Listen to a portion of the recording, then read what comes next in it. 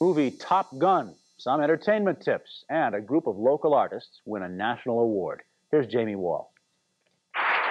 Last night, the Arete Physical Theatre Company of Calgary was awarded a check for $5,000 by the Council for Business and the Arts.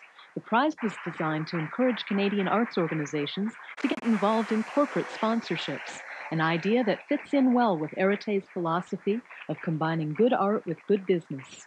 We're starting to mature as business people as well as being artists.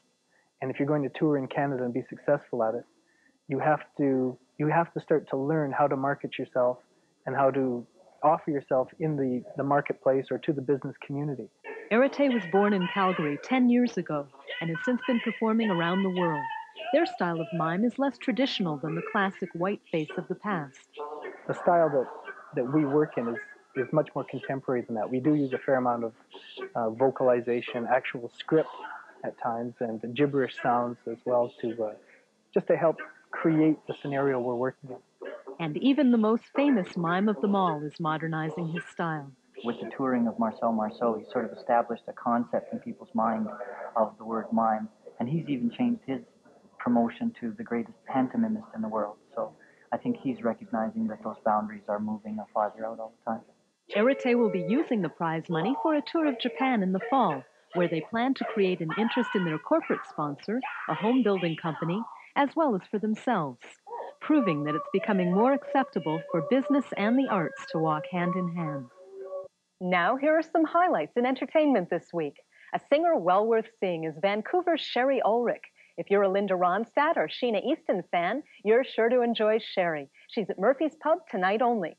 A Las Vegas-styled review of singers and dancers from Ontario called Sheridan Way are playing the Max Bell Theatre in the Centre on Sunday. Sheridan Way are students professionally trained at Sheridan College's acclaimed musical theatre program. A popular synth band called Darkroom plays at the New Ace of Clubs in downtown Calgary tonight and tomorrow night. They're charismatic and lively on stage, and the Ace of Clubs features a good view from every seat in the house. If you like to laugh, you'll be pleased to hear that Yuk Yuk's Comedy Cabaret is opening a branch in Calgary. The grand opening is next Thursday with Mark Breslin, Colin Campbell, and headliner Mike McDonald. Yuk Yuk's is at the Blackfoot Inn and will be open to the general public next Friday. And finally, Marty's Cafe on 17th Avenue, Southwest, is having a Bob Dylan night tomorrow in honor of Bob's 45th birthday. Folk singer Chuck Tracy performs the man's tunes, and you're asked to come dressed as your favorite character from a Bob Dylan song. For the Calgary Newshour, I'm Jamie Wall.